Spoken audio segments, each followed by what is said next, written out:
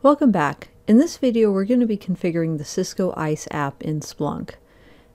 So per our previous video, we installed a bunch of apps. As you can see here, if you go to apps, we can see two apps installed for ISE. There's the add-on app, which needs to be installed prior to the actual ISE app itself, and the Cisco ISE app, which has all the dashboards and stuff you'd need. So the first part of our configuration will start out in Cisco ISE. We're going to go to Administration, System, and Logging, and we're going to set up a remote logging target for Splunk. So let's go ahead and add one. This is going to be UDP syslog. You also have the option of TCP syslog and secure syslog. I'm just going to keep it simple and UDP syslog. So we're going to call this Splunk. And the IP address is going to be the IP address of our Splunk server. If you have a forwarder or something else, you could also use that, but I'm just going to keep it simple.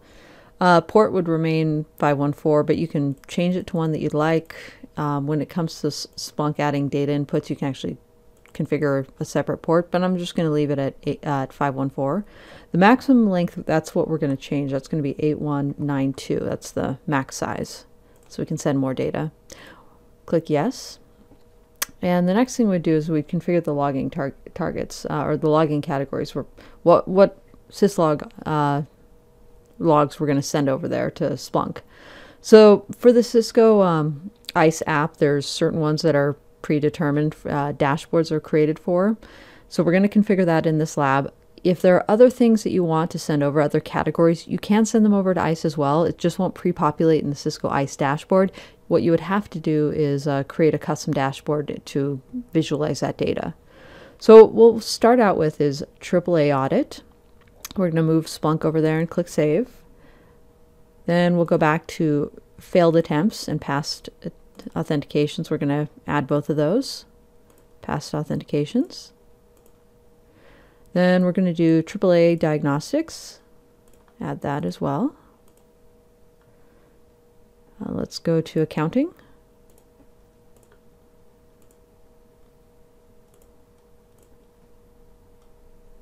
Then radius accounting.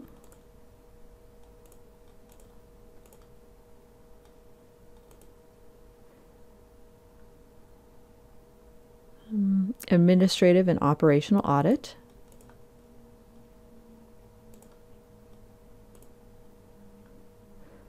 Posture and client provisioning audit. Posture and client provisioning diagnostics. External MDM. Profiler data.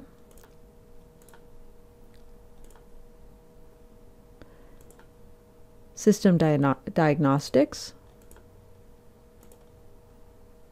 System statistics. And that's all we have to do over on the ISE side. So let's go over to Splunk, and we're going to have to add a data source. So click Add Data. And we're going to do Monitor.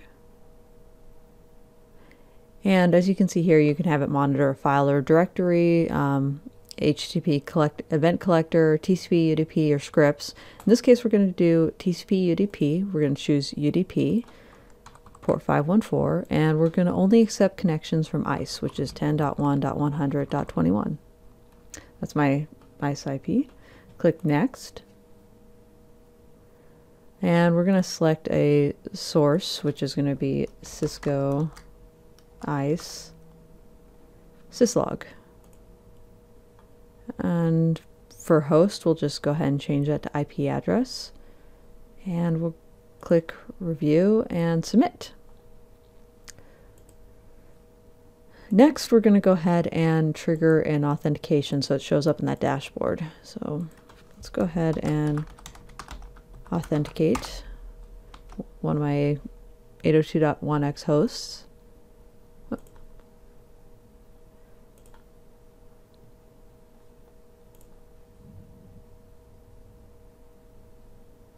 And as we can see here, past authentications are starting to show. If I go to ISE past authentication summary, here we go, we can see it as well.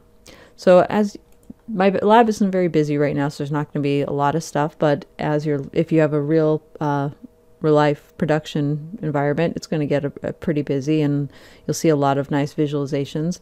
I guess let's go ahead and walk through this real quick.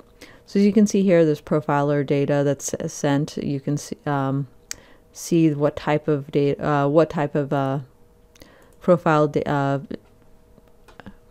devices are seen on the LAN.